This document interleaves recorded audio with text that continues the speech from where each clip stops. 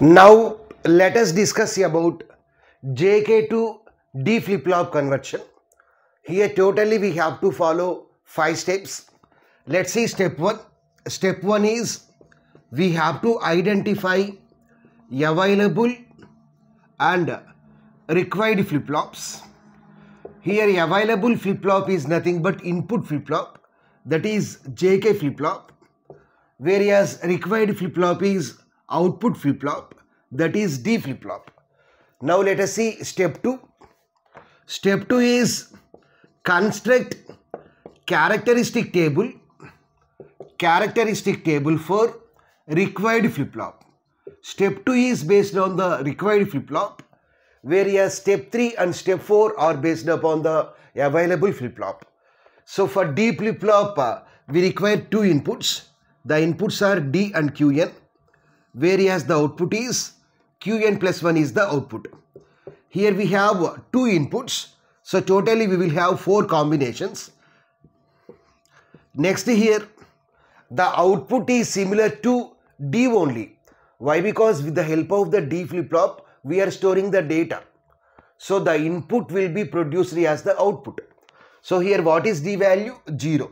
In the second case, 0. Third case, 1. Fourth case, 1. Now let us see step 3. Step 3 is we have to find excitation table. Step 3 is find excitation table for required flip-flop is over. Step 3 is based upon the available flip-flop. So what is the available flip-flop? JK flip-flop. Step 3 and step 4 are based upon the available flip-flop. So here the inputs are Qn plus 1 are the inputs, whereas the outputs are JK are the outputs. So totally we will have 4 combinations: 0 0 0 1, next 1 0 1 1. Next J column is 0 1, don't care, whereas K column is reverse of J. So that means don't care 1 0. Now step 4 is also based upon the available flip-flop. We have to find the Boolean expression for the available flip-flop. So step 4 is find Boolean expression for available flip-flop. So that is JK. If you observe JK, so here what are the inputs? Yeah. Next here based upon the excitation table, we have to fill this table. So we have to take J and K. Why? Because here we need to obtain J and K values. Okay. If you observe J column, here the inputs are 0 0. So 0 0 means what is the output? 0 don't care. Here Qn plus 1 values are 1 0. So 1 0 means output is don't care 1. Next Qn plus 1 values 0 1. So 0 1 means 1 don't care. Next Qn plus 1 value 1 1. So 1 1 means don't care 0.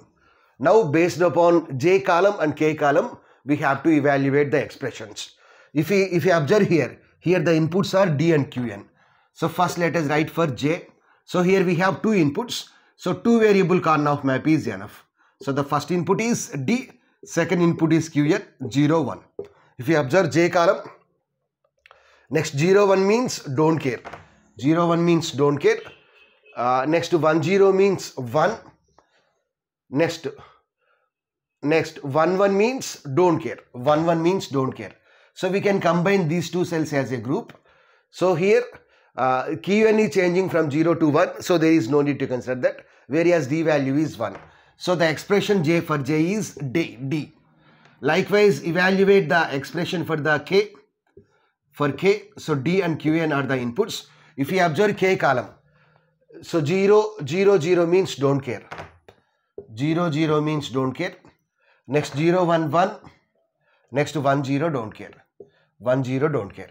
We can combine these 2 cells as a group. Qn is changing from 0 to 1. So there is no need to consider that. Whereas D value is 0. So that means K is D bar. Now we have to draw the circuit diagram. So here what is the available flip-flop? JK is the available flip-flop. JK. So this is nothing but our clock pulse. Next, the output is nothing but Qn and Qn bar. actual output and the complemented output. So here J receives input from D. So if you have, let us assume that this is D input. So J receive input from D, whereas K means D bar. So we have to complement this one. Okay, K means D bar. So this is nothing but circuit diagram. So in this way we can convert JK to the D flip-flop.